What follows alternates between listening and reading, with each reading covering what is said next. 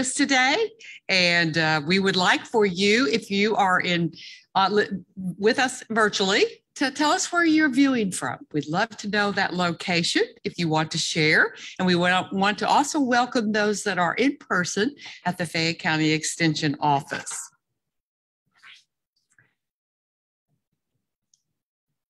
So today at Job Club, our agenda, we will have a fabulous speaker, which we will shortly introduce to you. We're also going to hear from our success stories. We have a couple of those that we're very excited about. Then we're going to have our main speaker presentations. After that, we'll share some facilitator notes and news. And we're going to give you some partner updates along with the next Job Club topic. Our mission is to provide a positive environment for job seekers to learn best practices for their job search. And we meet the second and fourth Tuesday of every month. And you can find the schedule of topics at www.ukalumni.net/jobclub. I want to introduce you to our Job Club team. I'm Diana Doggett, and I am the Extension Specialist for Special Projects. We have Caroline Francis, and she is the Director of Alumni Career Services. Amy Gablin also joins her as the Associate Director of Alumni Career Services. We have Nicole Waite, and she is with Employment. She is an employment specialist with UK Steps. And behind the scenes, and just fulfilling so many wonderful functions, is Suzanne Smith and Sunny Saylor here at the Fayette County Cooperative Extension, as well as Queen Sullivan, Christy Kaufman, and Lindsay Cotto with the UK Alumni Association. So thanks to our awesome team for helping and supporting us today. We do encourage you to come in person. That's usually always the best option because you get individual attention, and we just pride ourselves on being able to stay afterwards and network. But online is also a great opportunity through Zoom webinar or Facebook Live. So those are currently options for you, and we're excited that you could have those. A chat moderator is available for the webinar, and we have view only for Facebook Live.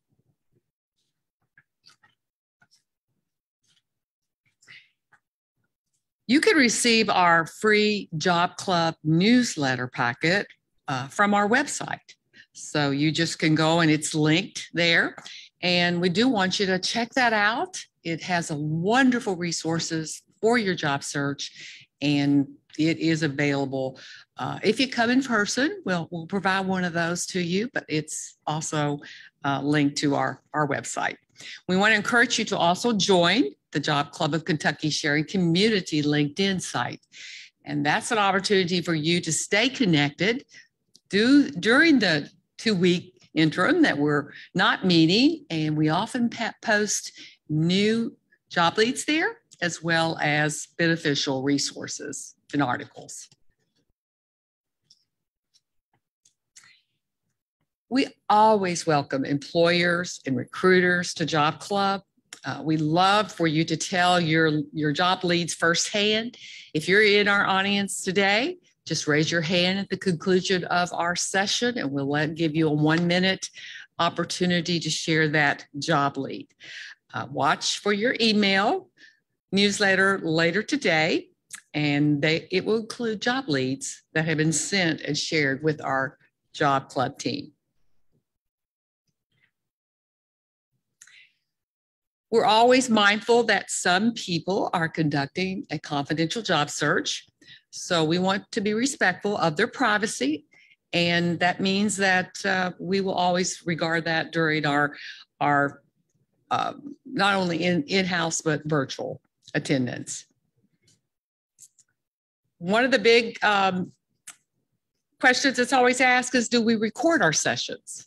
And yes, we do. So they are also on our Jobs Club website, and you can look at our archive and select your topic of interest or need, and there will be a previous session that has been recorded and placed in that archive. We want to welcome our first timers today. I think we have a few in our audience, so just raise your hand if you're first time. Yay, so let's welcome them. And if you're first time online, please let us know that. Let us welcome you as well.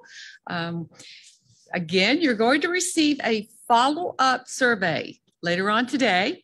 It's about 6 questions, and it will get you into our notification system so that you will be notified of each and every session ongoing, as well as some other information when we have opportunities to share that. So please fill that out for us. You can scan the QR code on your screen, or and those of you that are in session, we have your registration already. So we're excited to have you join our team.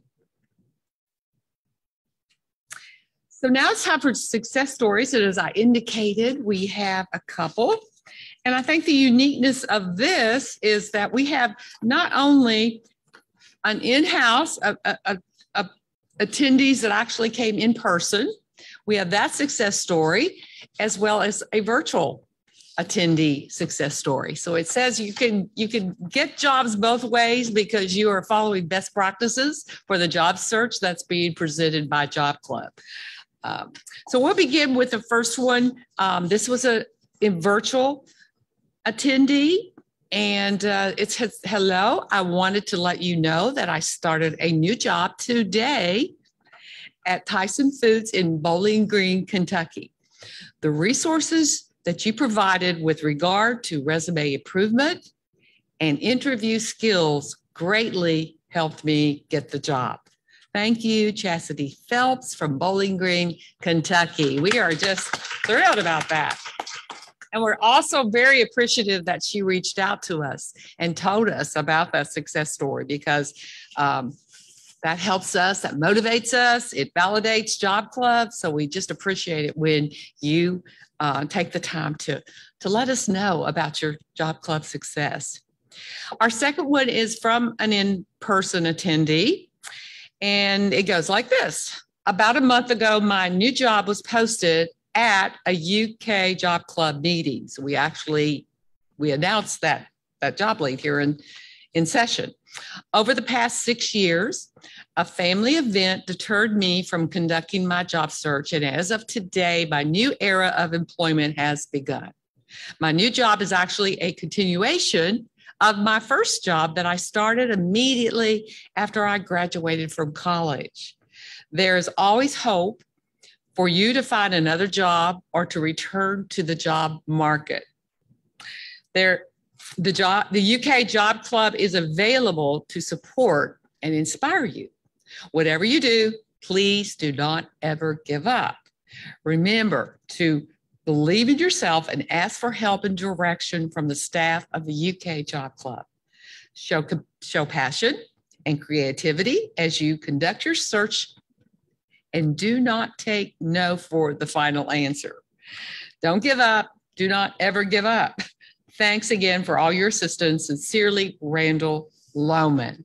So we are thrilled for Randall.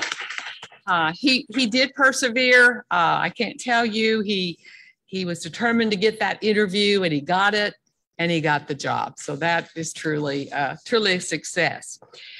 You know, we also deem other successes as the process.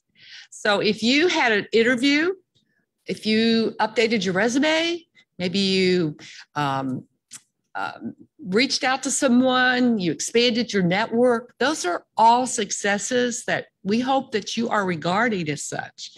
And know that this is a journey, and it's one that we hope we are helping you with step by step with what it takes to get to that final destination. And we sincerely will be celebrating with you when you share that you've reached your goal as well.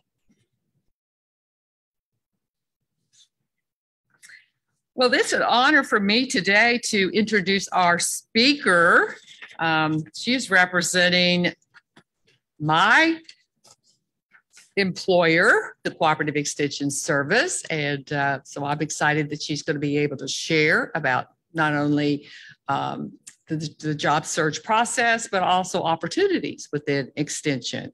Stacy Miller serves as the Associate General Counsel to the university and the Director of Extension Human Resources.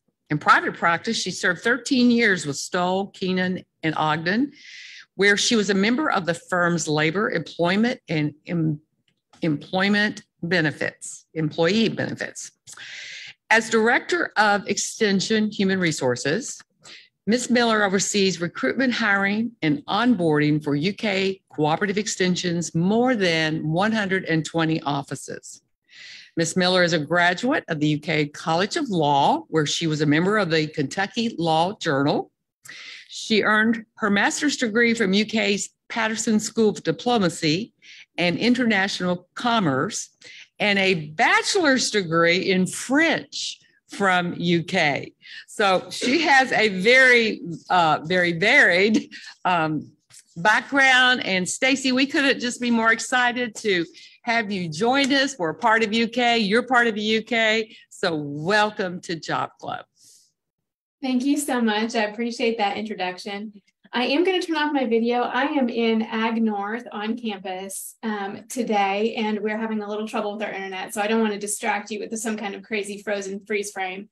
So I'm going to turn that off real quick, and then I'll turn it back on at the end in the Q&A. But I'm really excited to be here with you all today. And I'm really excited to talk about. This is a topic that, of course, I work very closely on. I see a lot of things. Some of them are fantastic. Some of them are less fantastic. And you guys are going to benefit from the, from what I have experienced during these interviews sitting at the other side of the table. So we're just going to take it step by step this morning. All right. Okay. All right, so this morning, we are going to be discussing best practices in finding and applying for positions. We're going to talk about resume writing, and we are going to talk about interviewing as well. And as was mentioned, we are going to talk a little bit about the University of Kentucky Cooperative Extension Service and our career and internship opportunities and how you all might tap into those. We have a lot of opportunities right now. So the first question typically a job seeker has is, where do I find a job? So I want to start there this morning. As you begin your job hunt, what I would suggest is that you reach out to colleagues, to people that you know. If you're a little closer to your college experience, maybe your advisors or college mentors, and just talk about your interests and your career options. And we have alumni services and career services. Sit down and speak with one of those advisors and talk about where you have a college degree, what types of jobs might fit that degree. What types of position titles should I be searching for on the job sites? I always come back to my minor in undergraduate was communications. But if you just type communications into LinkedIn, it's going to pull up like lineman jobs, for AT&T, so that's not a word that translated well into the kind of jobs that I was looking for. So I think it is important to sit down and speak with somebody who has some experience, particularly in the field that you're looking to get into. What are the job titles I should be searching for on the job websites? And then ask your contacts if they have any leads or resources or connections that they might be willing to share with you. I think those kinds of conversations with your advisors, with your colleagues, with career services at UK or alumni services or professors, if you're still close to them, can really help you focus your search more constructively. I would also suggest that you just think about what you might like to do and apply broadly. As was mentioned, I practiced employment law for almost 15 years in private practice. And in that role, I have looked at just about 1 million job applications and personnel files. just during litigation and document review. And I think you would be surprised to learn, I know I was earlier in my career, surprised to learn how many companies just want you to have a degree, any degree. They don't necessarily care what your degree is in. So I think definitely cast a very wide net when you're applying. But I do want to add just one word of caution. I would manage your expectations a little bit, especially if you are a more recent graduate. Your degree, for example, might be in management, but if you're a fairly recent graduate, I think you might not expect to be hired directly into your first job as a manager right out of college. I think what you can expect is that you'll need to start lower on the career ladder, lower in the organization, learn that business, and then work your way up as you gain that institutional knowledge and experience. You will also want to be very, very judicious about your use of social media during any season of life in which you're actively seeking a new job. So now this survey has a little bit of age on it, but Career Builder did a survey in 2018 that revealed that the number of hiring managers who were using social media to investigate job applicants has grown enormously over the last several years. Their survey specifically concluded that 70% of employers were turning to social networks to research job applicants. And some surveys that I have read have shown even higher percentages of employers who are screening their job applicants through their personal social media accounts. So really consider looking at your social media accounts. Think about your privacy settings. But also take a look at your content if it is publicly viewable, and think about whether that content is consistent with the image that you want to portray to a potential employer. 40% of the employers that were surveyed said that they had declined to hire someone who had posted what they considered inappropriate photographs or videos or information. So, think about those vacation pictures or the other things that you have up there. Maybe those are more appropriate for people that you know personally. Maybe we need to lock that down in terms of what is publicly viewable to non-friends or non-followers. But you might also actually be surprised to find that there are other things that are equally big turnoffs for employers. For example, a 2014 survey that was done by Money Magazine found that 66% of the hiring managers surveyed said that they would hold poor spelling and grammar against the candidates. Now, this is not your resume or your application that we are talking about. Hopefully you have spell checked those aggressively. These hiring managers are making that decision and that assessment based on your grammar and your spelling from your personal social media pages. So really take a look at that digital footprint and make sure that it won't be a deterrent to a successful job hunt. Before talking to you all today, I actually mentioned to two colleagues who are also both HR managers in private industry that I was going to be talking to you all about job hunting and hiring. And it's funny, both of those individuals, independently of one another, and immediately upon hearing what I was going to be talking to you all about, said two things. The first was use a respectable email address, and the other was to use a professional voicemail greeting. Your email address should be your name, Stacy Miller at gmail.com or whatever it is, not I'm a cat lady at yahoo.com. Now, I'm sorry to I'm a cat lady. I have not checked to see if that's a real email address. Don't anybody email I'm a cat lady. But I do certainly see some really interesting email addresses on resumes, that are just a personal email address. And it stands out when everything else looks so professional. To have some kind of unprofessional email address really does stand out glaringly on a resume or an application. Now, if you have created a special email address, a more professional looking handle for your email for the purposes of job seeking, Definitely make sure that you are frequently checking that email account if you're using it on those job applications and resumes.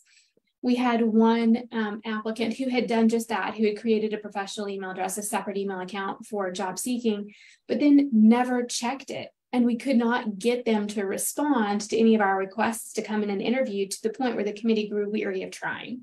So make sure that you are checking that email address regularly if you have used it and you have actually sent out applications. Your voicemail greeting also should be professional, and it should give the impression that you are responsive and responsible. So not something like, don't leave me a voicemail, I don't ever check it, send me a text instead. These are things we've gotten, right? Instead, it should be something like, this is Stacy Miller. I'm not available to take your call right now. Please leave your name, telephone number, and a brief message, and I will get back to you within the hour. And then actually do that, right? So definitely be checking all of those communications hubs that you have listed in your application and your resume. Now, I've mentioned and cautioned you about using social media and about scrubbing your social media pages before you go job hunting, but I would like to encourage you to join a professional networking site or several. There are some general ones that work across all industries. LinkedIn is an example of that. And then there are some industry-specific ones. I know there are ones for extension, for example. I would encourage you to explore that and then to get on there and develop your profile. When you develop your profile, at least on LinkedIn, there is a place for you to select the skills and the experience that you have, and those will appear on your profile page. Make sure when you do that, that you are correlating that to the resumes that you have been submitting for positions you're applying for. And that you identify as broadly as possible all of the things that you may have skills or experience in. And I say that for two reasons. One, employers are looking at professional networking sites when they research candidates. But two, if the job site, if the networking site has a job search feature, it will look at your profile and it will push opportunities at you based on the things it sees in your profile. So again, it's really important. You don't want to do a cookie cutter approach if you're applying for jobs. You know, everything needs to match, and we'll talk about that more in a moment. But definitely make sure that what is on the application and the resume you're submitting for a job matches the profile that you have put up on social media, on LinkedIn or whatever professional networking site you are using. This is not the kind of social media that you use casually in your free time.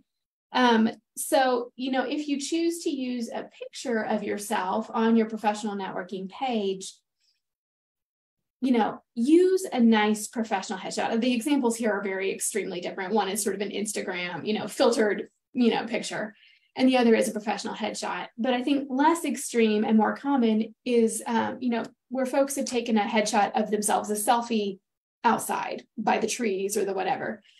I would say that does not play as well in portraying a professional presence online as going ahead and getting a professional headshot done. I know there are career services at UK will offer them for students.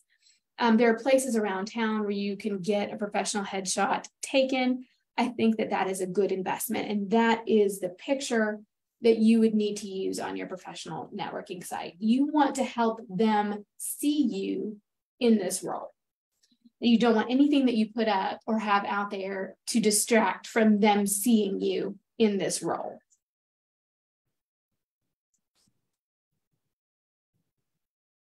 So professional networking, there's an old saying, you know, it's not what you know, it's who you know. And I think there's certainly some merit to that in job hunting. Hiring somebody and then having to spend 40 hours a week with them, which is sometimes more than you're spending with your own family, you know, that can be a scary thing for a hiring official. Hiring somebody that you know at least a little, or who is recommended to you by someone whose opinion you trust, feels like a lot safer bet than hiring someone that neither you nor your colleagues have ever worked with or know. And that's why that professional networking is so important. So really get involved in professional associations in your field. Really look for those industry relevant groups or, chamber groups, those community groups, and get involved and start making those personal connections with professionals in your field. And those professionals will be good source of information about job openings and internships, and they will be great references. But you do have to do it right. So when you are engaging with these professional associations or these other networking opportunities, be professional in your attire, be professional in your demeanor.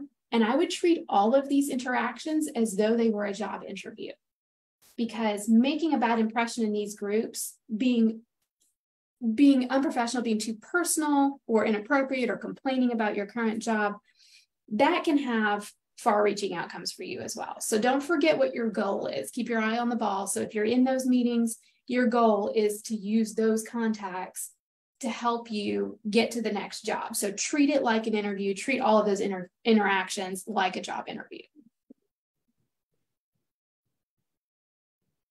All right, so let's talk about your resume for just a minute. What do you put on there? I mentioned it before.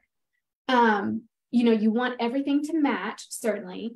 When you're submitting a resume to an employer that is in response to a specific job advertisement, I think it's really important to use their words. I don't ever want you to lie on your application or your resume. You certainly don't do that. But if you have the experience that they're looking for, use their words to describe it.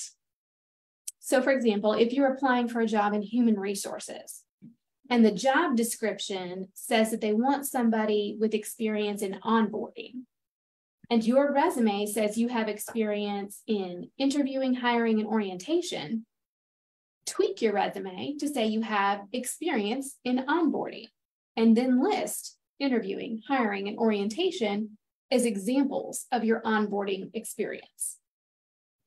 You don't want to just use one generic cookie cutter resume for every job that you apply to.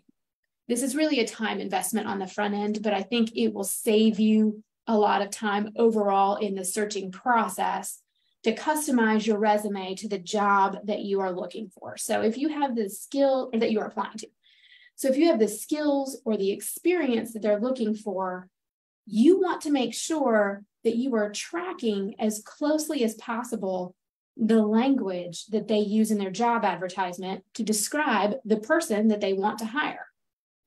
Your professional social media profile, your networking profile should also use that terminology. I mentioned it before that when you do that skills profile, the skills need to match what you have in your resume. There can be more of them on your LinkedIn profile, but you certainly need to at least include the ones that you're highlighting in your resume that this employer is specifically looking for, and make sure that those appear and that those feature maybe higher up on the list. Here's a little free advice for you as well. If you're going to use an objective section in your resume, make sure that the job you're listing in your objective section and the job that you are referencing in your cover letter is the same job that you are applying for. I have seen people mess this up. They'll use an old resume, or UK system, keeps your application and your resume in there, right? And you could go in there and leave it and just continue to use that to apply for jobs. And people do that, right? But the first time they applied, they tailored it to the job they were looking for, and then they never went back and looked at it again. So they've used an old resume that says they're interested in our hospital administrator position, but we're hiring an agriculture agent, so the committee tossed them. They might actually have been a fit, but that lack of attention to detail says that, they're not really focused on what's going on here. It's a little less professional, and the committees really don't respond well to that. So make sure that everything matches, that your objective section, that your cover letter, if those are going to specifically reference the position, make sure it is the one that you are submitting your application for. If you are a relatively recent graduate and you had intern experience, definitely include that. I think that intern experience is really valuable. I think most employers understand if they're hiring a new graduate that that individual is not going to have a lot of job-related experience. But the applicants who have that internship experience in their field definitely do stand out from other new graduates because they have relevant real-world experience in their field. And when I call and talk to those references, those recommendations do mean something more. So you want to make sure that your references can speak to that job knowledge and professionalism, and those internships provide that opening for our applicants in a way that other positions don't. So make sure that that's something that's in there if you've got that experience. All right, so your application, do put as much effort into this as you do your resume. I see a lot of people sort of flame out and lose energy when it gets to the application process because they have put so much effort into their resume, making that perfect, that they don't fill out the application all the way, or they don't put as much care into the descriptions of their work. And I will tell you, some committee members are application people and some of them are resume people, right? And some of them look at everything. So no matter what they're looking at, you need to be conveying the same information, excuse me, across all of those documents. So in your application, check that spelling and check that grammar. Ours is online, and I think there's a lot of temptation on those online application processes to use all caps, or we've also seen no caps.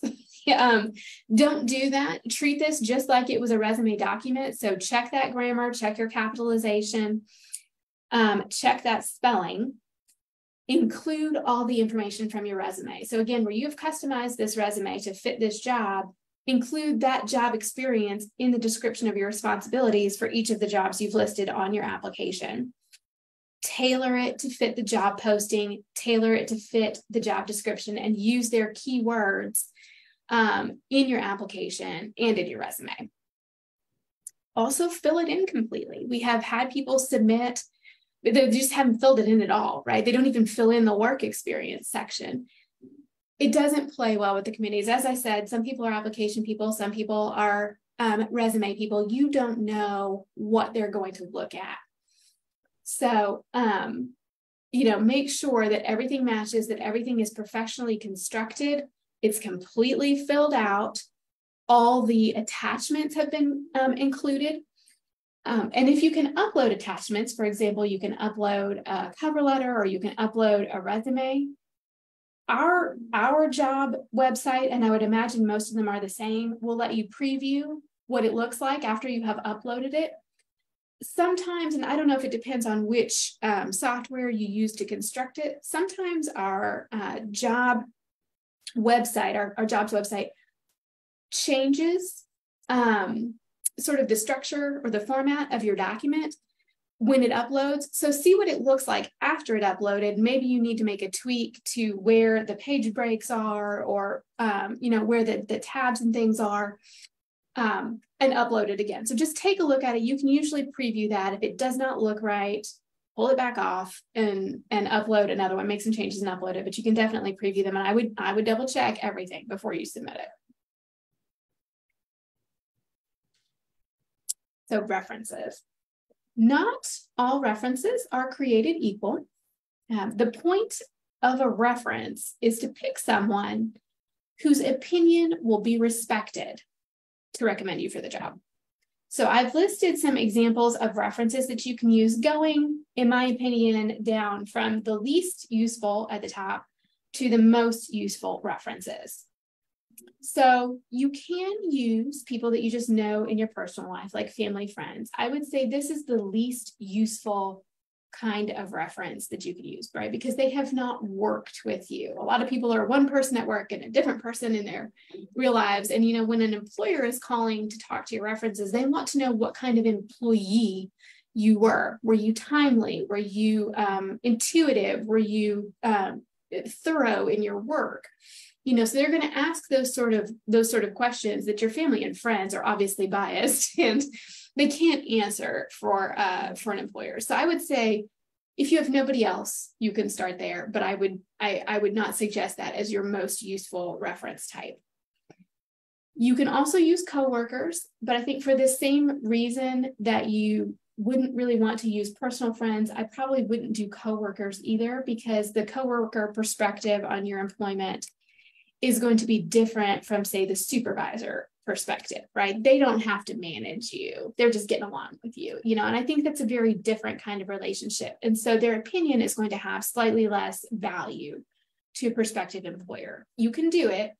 But again, I think their relationship is different, and they're not monitoring your work. They don't care if you turn up on time, so again, you can do it, but I think it is not as helpful.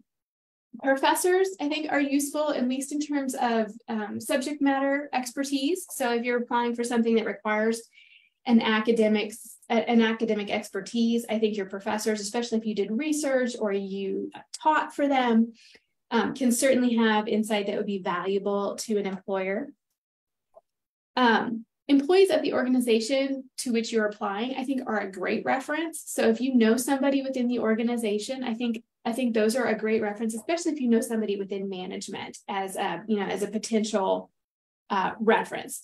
There is always some danger with that, because you don't know how well they're received within their company. But I think it's the benefit outweighs the danger of that. So I would suggest employees of the organization to which you're applying, if you know anyone who would be a good reference.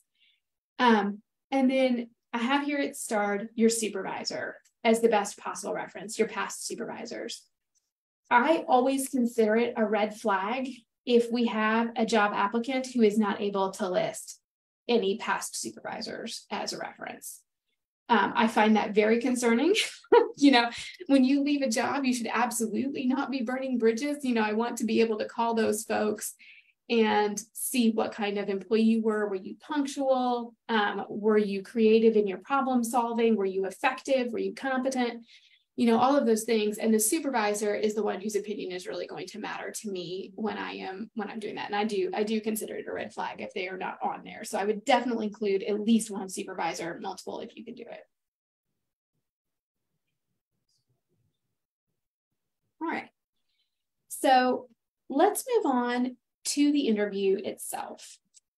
Successful interviewing takes work. It's a real time commitment if you're going to do it right. The best candidates for a job did not just get up this morning and say, I think I'll go to a job interview today. If you really want to nail that interview, you are definitely going to have to invest some time on the front end. So research that organization and research the job. What do they do? Who do they do it for? What are their core values? How big are they? Where is the job located? It kills me just a little bit, when we interview for a county extension agent position and I ask a candidate, what do you know about Estill County? And they say, not much really. And I think, but you want to live there? You want to work there? How do you know you're going to like it? So definitely research that and be prepared to speak to that in your interview. That information that you uncover, generally, you're not going to have to spout it back off like you're answering some kind of pop quiz, right? You're not just going to answer factual questions about them. You're going to take that interview research and let it help you focus your answers in the right direction. You want to be able to apply the right context to the answers that you're giving in the interview. So if you already know what they do and what's important to them, when you're giving examples from your own work history, you can focus on things that are going to be relevant to them, so they can, again, see you in this job.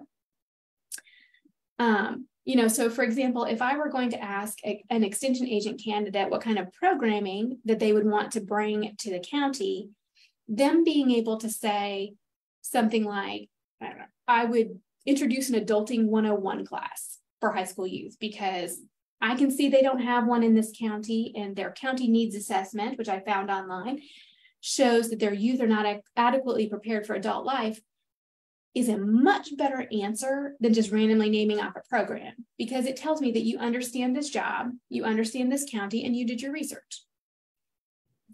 I have a couple of sources of information listed on there. You can find out about potential employers by reviewing their company website. A lot of them have a Facebook account or a Twitter account, X. I'm sorry, I'm a little out of touch now, an X account. or corporate blogs. And then there are also external sites like glassdoor.com that might have useful information about what is important to this organization and how they work, so that you can help focus your answers on the experience and the skills that you have that are relevant to this specific job. You may do lots of things that are not as relevant. Let's focus on what is really important to them. I would research your interviewers too. Most companies will tell you who is going to sit on your interview panel. And I would say they are not selected casually for that role. They're typically selected to conduct an interview for a reason. So find out who they are, what is their role in the organization, because that's the perspective you're going to have to speak to in your interview responses. A lot of employers are moving to behavior-based interviewing. You should be ready for that and ready to answer questions under that style of interviewing.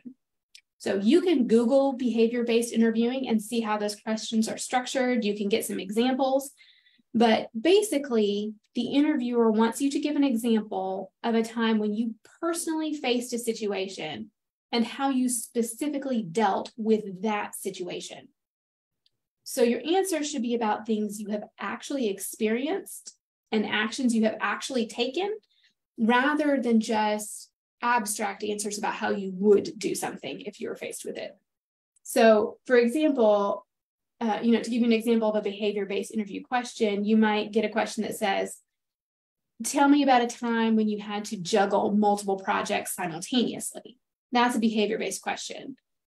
It wouldn't be, tell me how you stay organized, right? Because they're trying to find out how you have specifically handled this situation in the past. And it's typically going to mirror what you might expect to find in the job that you're applying for.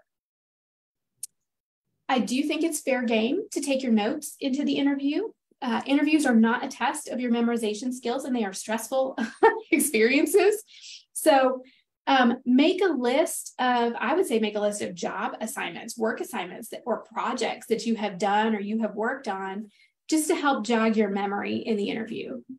I would not suggest, memorizing a big long thing or memorizing answers to specific questions. I think just listing those work things that you have worked on can help you think quickly of a time when you dealt with an unreasonable customer. What was the situation? How do you handle it? If you're quickly looking through, you've got some things noted down, you can provide a specific example from your past.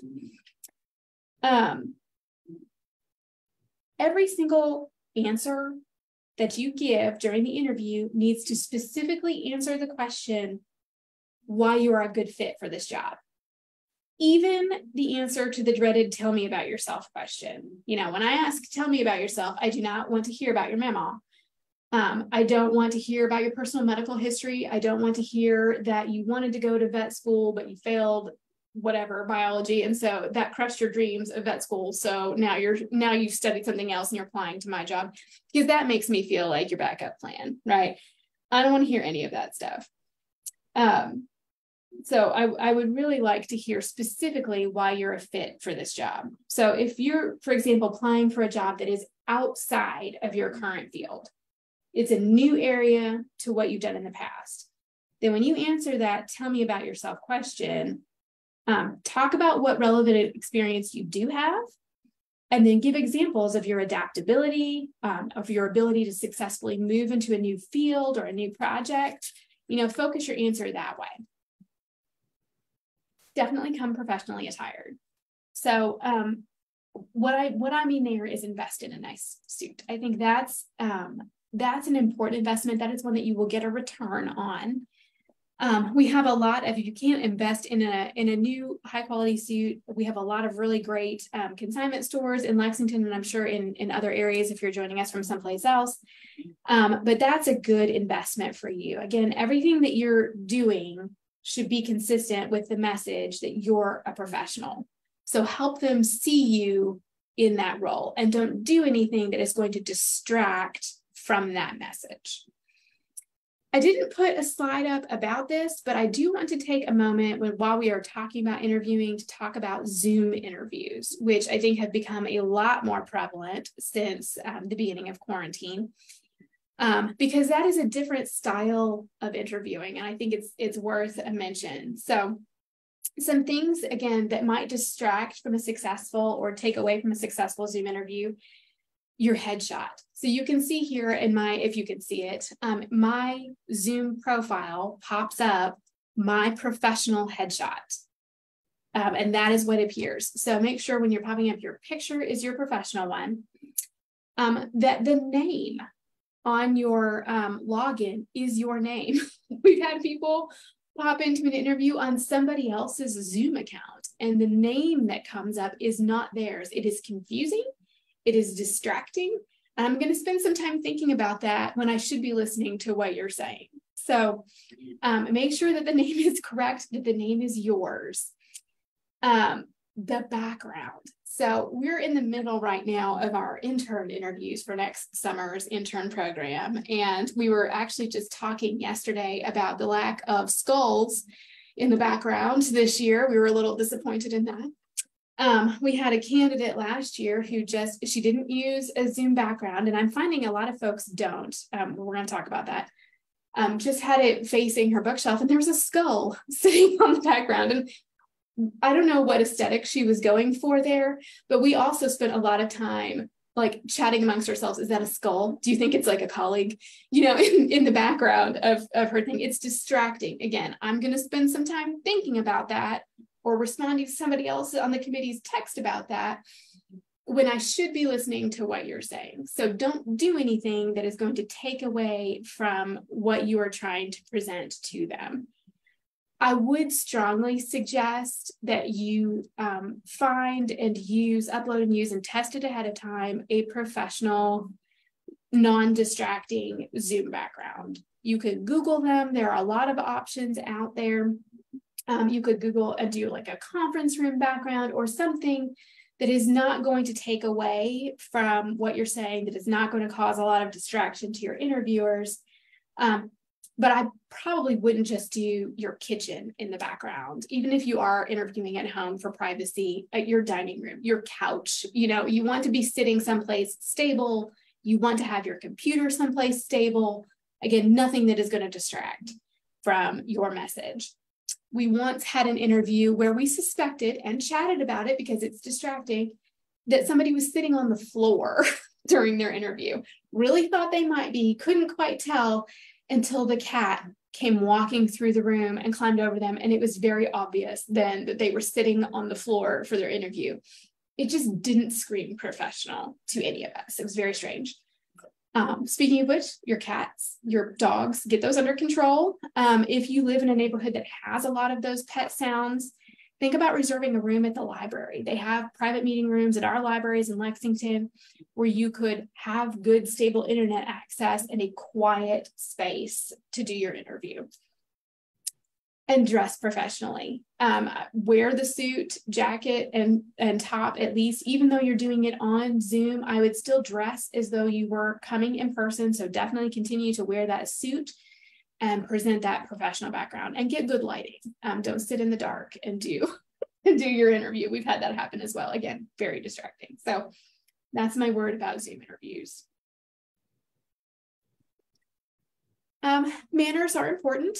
And so I think it is important still, even in this environment, to reach out and send a handwritten thank you note to every member of the interview committee right after the interview.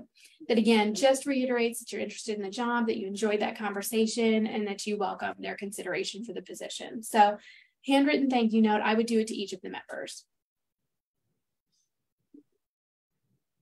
So moving on to fit. So if you receive job offers, I think it's important to consider a few things when you're considering whether to take them. Location is an important first one. So I think it's often overlooked, especially if you're desperate to move into a new role and you really just want the job search to be over. It's tempting to take something that's further away than you actually want it to be, and then to potentially regret that later on. So taking a job that requires you to commute has a lot of hidden costs. For example, again, I'm based in Lexington. There are a lot of job opportunities in Louisville, for example, but it takes 1.5 hours to commute one way from Lexington to Louisville, especially during rush hour traffic. There's a lot of construction on that road. There's always accidents. It's not the biggest road. So at an hour and a half, that's 3 hours of your day. And again, longer in construction or during rush hour. You know, what are gas prices? It's harder to make that kind of commute profitable when gas is closer to $5 a gallon, which it has been during my career. So sit down and actually do that math. You know, how much is it going to cost you to travel back and forth? Again, if you're talking Lexington to Louisville, that's 155 miles a day or 775 miles a week. So that's an oil change every 3.5 to 4 weeks. That's wear and tear on the car. You know, if you're commuting again to Lexington, from Lexington to Louisville, you're going to put 40,000 miles on your car each year. So you're going to have to replace that vehicle pretty quickly, which is a car payment, which is going to cost you several $100s a month. So you have to factor those expenses in when you decide whether or not to take a job that is going to require you to commute. You know, a job offer is great and it's exciting, but it's no good if it costs you more to work there than it does to be patient and wait for the right offer. I was actually once offered a judicial clerkship in Frankfurt, and those are not fancy paying jobs, but they're great, amazing experience.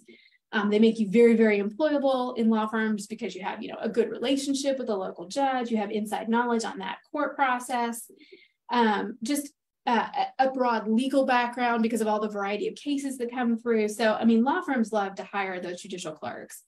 And I really, really, really wanted to take it. It was my first ever job interview. But when I sat down and did the math, I couldn't do it because I was basically going to be working for free or at my own expense. You know, I was not in a position to relocate at that time because of my husband's job.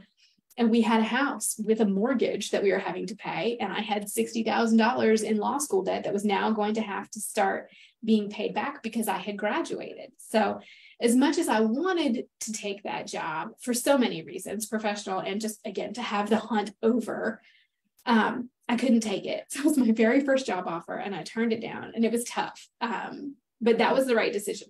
That was the right decision for me. If you are going to relocate, you want to consider cost of living, which is not something I really had a grasp on when I first finished college, but I think this illustration puts it into perspective. Now it's a little old. I could update my numbers, but it's been a while since I put this together. But at the time I pulled this together, which was just a couple of years ago, a 545 square foot apartment in New York, represented by this shoebox, would cost you about $3,000 a month. I'm sure it's more now with inflation. And at that same time, for $3,000 a month, you could get this what seems to be palatial estate in Lexington as a rental property, so big you can see the shape of the earth. So cost of living really, really makes a difference. You know, there are websites that will help you assess cost of living in a prospective new city. So take advantage of those. They're going to tell you how much more or less your groceries, your housing, your utilities, your healthcare, and your transportation are going to be. So get on a couple of those sites and compare their assessments to get an idea of whether that amazing new salary in a new city is really that amazing. You know, Kansas City, Kansas, for example, has a surprisingly high cost of living compared to Lexington. So, you know, get in there and take a look at that and really see if the salary they're offering you makes sense for the market that you'd be living in. Benefits are also often overlooked by professionals, even seasoned professionals, but benefits can be worth actually 30% of your total compensation package. So you need to find out the value of your potential employer's contribution, for example, to medical coverage or to dental coverage, and then what your share of the premium is going to be. You want to get information about their retirement plan contributions. So definitely take a look at that because everything they're not paying in is something you're going to have to take out of your paycheck to pay for it, which again takes down that take-home pay. So take a look at that. What is the value of those benefits? And I think it's fair game to ask for that information before you decide to accept an offer. And I think that's a great question to ask your interviewers, you know, about their health insurance plans. Do they have a summary that you can take a look at? What is the retirement plan? Are they going to match your retirement savings? You know, how are they going to do that? So, you know, I once worked for an employer that would match the first $250 of my retirement contributions, which is not very much. as opposed to the employer that I work for now that matches 200%. So they'll put in, if I put in 5, they'll put in 10%. That's a much better return than I can even get on the market for my 5% investment. So, that's important, as well as finding out when you become vested. I think that's a fair question as well as you're reviewing those benefits. When do you become vested under their plan? Because if you're not going to be fully vested for 6 years, you're kind of stuck there for that 6-year period.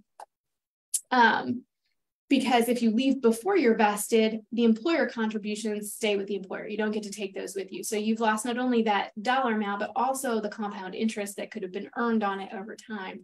So find out when those retirement contributions vest. I do see a question in the chat on how to pick the job. When would you negotiate salary and benefits? I would negotiate that in the job offer process. I would typically do that towards the end of the process. So I think up to that point, you're assessing fit on a lot of different things. But I think when it comes down to it, that salary negotiation typically comes at the end. At least they do for us here. Take a look at the other benefits that they offer as well. So like disability insurance, are they contributing to a life insurance or short-term disability? Do they have a long-term disability plan? How much vacation or sick days do they offer? Do they offer flexible value or flexible hours or hybrid work or tuition reimbursement?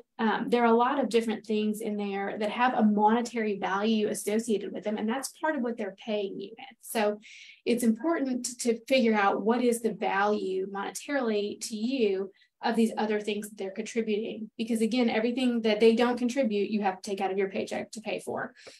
UK's tuition reimbursement, for example, is a great deal for us. My husband and I both work at the university, so we have children that could take advantage of the family education plan. So we can each get up to 50%, tuition waiver for undergraduate tuition for our children. So one child could actually go for free.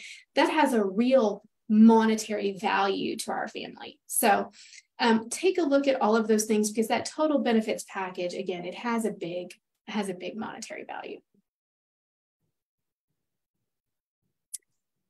You also want to take a look at opportunities for advancement. So I think it's always important to decide first where you're going, like where do you want to be in 10 years? What level of job do you want to have? What level of responsibility? What city do you want to live in? And then work backwards from there to the job that you need to take now. So my first summer, I clerked for a law firm at Bench and Brock. They were fantastic. There was no Brock. So the only attorneys who worked there were Mr. and Mrs. Bunch and their 2 sons and their daughter-in-law at the time. I think it's a bigger firm now, but at the time. And the point of clerking is to develop relationships in local firms and hopefully get a job offer when you graduate. But I'm a Miller. I'm not a Brock. I'm sorry, I'm not a Bunch. So my chances of being hired in there were at the time less than none. And it would have been really easy for me to stay there for a second summer. They wanted me to, and I really enjoyed working there. It's a good firm. But I needed to make a change because I needed a job offer at the end of law school. So I needed to continue to explore those options and find another place to get experience where I had the chance of moving into an actual regular position after I graduated. So think about where you want to end up and then work backwards to what you need to take now to get yourself there. In terms of corporate culture, you're going to spend a lot of time each week at work. So you do need to make sure that it is a place you are going to fit in. And that's more than dress code. It's more than whether you get an office or a cubicle or you work hybrid or in person. Really consider that company's size and culture. Is it fast paced or is it laid back? What is a typical work week like? Is there a lot of travel or night and weekend work? And do those things fit in with your home life and your personal obligations? So take a look at that. Those are questions to ask. All right, so that's kind of the end of that piece of it, but I do want to put in a plug for Cooperative Extension. So as I mentioned at the beginning, I'm the HR director for UK Cooperative Extension. And Cooperative Extension, if you are not familiar with it, it provides practical research-based education to help people in businesses and communities Basically, we take the university to the people of Kentucky. Extension has an office in all 120 counties. So if you're wanting to work closer to family, and you have family in another county in Kentucky, we could probably help make that happen. So we employ people in all 120 counties, and those folks serve as a local resource to their communities. So you may not be familiar with the areas that Extension covers. I'm going to go over a few. This is certainly not everything, but I think it's a good touch point for you. So agriculture and natural resources is one of the areas our agents work in. They'll work with commercial scale farmers, backyard gardeners, outdoors people, anything in between, right? So we want folks to help them grow their food. We want them to understand the food system. We want to protect the environment, and we want to become educated on the environment, all of those things. So that's what our agriculture and natural resources agents are doing. We also have family and consumer sciences agents.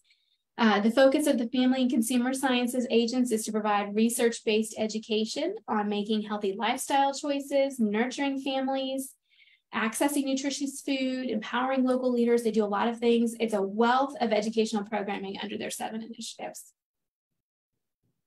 And then 4-H youth development. So our 4-H agents work with youth ages 5 through 18, and they're going to provide programming through school programs, through clubs, camps, conferences, and they're going to educate on citizenship and leadership and personal development and civic engagement and expressive arts and STEM and earth sciences and plant and animal sciences and healthy lifestyles and personal safety, just a lot of really high quality education for our youth.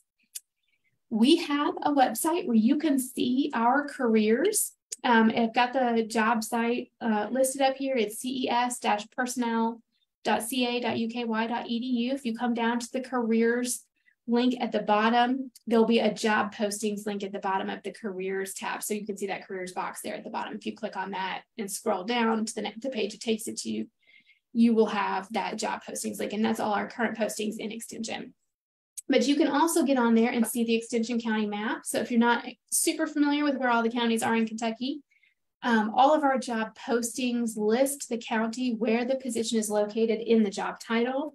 That is where the position is located. So get on there and take a look at that, see if that fits your needs. We also have our job descriptions on there, so you can see what it is that we ask our staff, our biweekly staff, and our Extension agents to do. It also has our degree requirements. So for our Extension agent positions, we do ask them to be subject matter experts in their fields. And so we have specific degree requirements for each of those. You can see those on the careers page and see what we're looking for there. And then if you are a current student or current graduate student, you could apply for our internship program as well. As I said, we are currently open right now for applications until October 30th. You apply for those on the UK Jobs website, and we're currently interviewing for those. So again, for current students or current graduates, current undergraduate or graduate students, you can find more information about that internship program from that link, what it pays, what the expectations are, all of those things. So that's a summer position. Here's the list of degree requirements. This can be found on our personnel website, but you can see the 4-H youth development has the broadest of degree requirements. They'll take a lot more of broad backgrounds. Our agriculture and natural resources and family and consumer sciences positions are looking for degrees in the field, as well as our fine arts and horticulture agent positions, which I didn't mention, but we have in several counties. So, again, if you're a current student or a current graduate student, we do have an internship opportunity. It is currently open right now, and you can get information on the personnel website and take this link in to apply. It is a 12-week internship. It generally runs from mid-May to mid-August. And so, again, we are currently hiring for that as well. It's a great internship. It's a professional internship. If you're a little bit closer to that college experience, it's a great opportunity to get some professional experience and some professional references. Sorry. So here is our flyer for the internship experience. I'll stay here for a second if anybody wants to scan it. And that takes us to the end. Does anybody have any questions?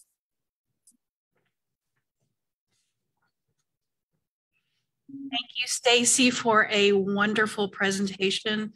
You gave us a lot of great tips in terms of casting that wide net out for your job search strategies. You're presenting a professional image, a lot of great resume and interviewing strategies as well. We'd really appreciate all the wonderful information that you shared with us today. So if we do have questions, please, anyone in the in person here have a question for Stacy? Okay, anyone online have a question?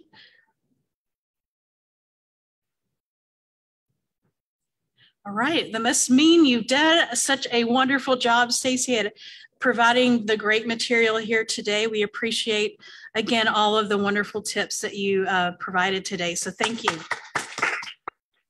Thank you for having me.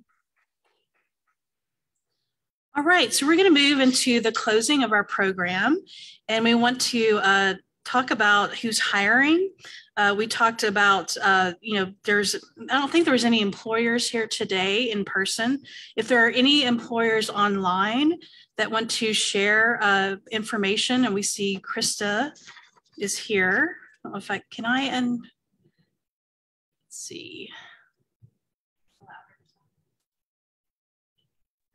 You got it. I got it. You got it. Okay. Are you there? Yeah. Can you hear me? Yes, please go ahead. Awesome. Thank you so much. Well, this is Krista Martin with Direct Employers Association. We're a nonprofit member association built for and by employers, and we currently host the Kentucky State Job Bank, which is the Kentucky Career Center's Kentucky Career Portal for searching jobs, internships, apprenticeships, employers, labor market information, and more. This is powered through the U.S. National Labor Exchange, which we co-host with the National Association of State Workforce Agencies. And so there's some great resources as well for veterans, virtual jobs, diversity, and of course it's National Disability Employment Awareness Month. So happy NDEAM to everybody. I love our Ability site that helps connect qualified candidates with disabilities with employment opportunities as well. And then any of our community partners or other employers in the area can connect with me to find out more about free resources to improve positive employment outcomes and employer engagement for your folks. So thank you to our member employers who take part in Job Club. We're a huge fan, and any way we can be of service. All right, terrific. Thank you, Krista. Any other employers online that would like to share? Now, remember, you can email your Job Club leads to jobclub@uky.edu by noon Eastern today, and we will make sure and include those in our post-meeting job lead list that goes out in our newsletter to our Job Club community. We do have a couple of leads I know that have come in this week. I think one came in this morning. So we'll definitely have those that information available to you in that newsletter. Now, as Stacy really did such a great job covering the 120 counties across Kentucky with lots of great resources and programs for you that are available to you for the cooperative extension. We are located in Fayette County. The extension office is at 1140 Harry Sykes Way. And you can find all about its current programs at fayette.ca.uky.edu. So that information is there for you. Now, we also have UK Steps Temporary Employment coordinated by Nicole Waite, who is here in person, and she's going to tell you about some opportunities for you there. Hello, everyone. I have 3 jobs that I'm going to share with you today and then 1 program. But again, my name is Nicole Waite. I'm an employment specialist here at the University of Kentucky. STEPS is, for those who don't know, STEPS is temporary employment, I should say, within human resources in the employment department. So we are a part of the university. We're not a different part of the university. It is a great way to get your foot in the door with the University of Kentucky. Although it is a temporary position, some of the positions do have the ability to transition into regular roles. One of the positions actually that I'm going to share today, which is a senior administrative assistant position, I should say, at our graduate school. It is a full-time position, as I mentioned, with the ability to transition into a regular position. And while in that STEPS position, there is some ability or flexibility with that schedule for part-time. There is actually a STEPS position with our Extension Center, also an admin position. Someone who's just looking for a little extra work. We have a weekend security position available. And then we have a new program. We currently have a program that's been ongoing for the last couple of years with the College of Nursing and also through STEPS and nurse recruitment with medical assistants with our college, Bluegrass Community and Technical College. We now have a Central Sterile Tech career program. And in this program, students will be working 40 hours per week for 16 weeks online. And then that does include some in-person clinicals with UK Healthcare, some shadowing and clinicals, I should say. So, and that is called the Education Pipeline Program. So I will be sharing those links today so that they will be in that newsletter that'll go out to all past and current attendees for Job Club. And of course, feel free to reach out to me if you have any direct questions. Thanks, bye. Great. Thanks, Nicole. Now, if you would like some more one-on-one help with resume writing, LinkedIn review, interviewing strategies, job search strategies, here at the UK Alumni Career Services, we are happy to help you with some opportunities there, some one-on-one coaching services. So there's information in your packet on how to sign up for that. For those of you who are online, there's also a link to explore there with our services. Now, we are happy to announce our next Job Club will be November 14th on positive employability with our own Diana Doggett, who will be presenting that information. We so look forward to having her present that topic to us on November the 14th. You can register at ukalumni.net/job club or scan the QR code that is on your screen. We appreciate you all being here today. Those of you online, again, thank you, Stacy, for a wonderful presentation. For those of you who are in person, we will take some time to do some networking and provide some more help for you. So thank you all for being here. We look forward to seeing you next time.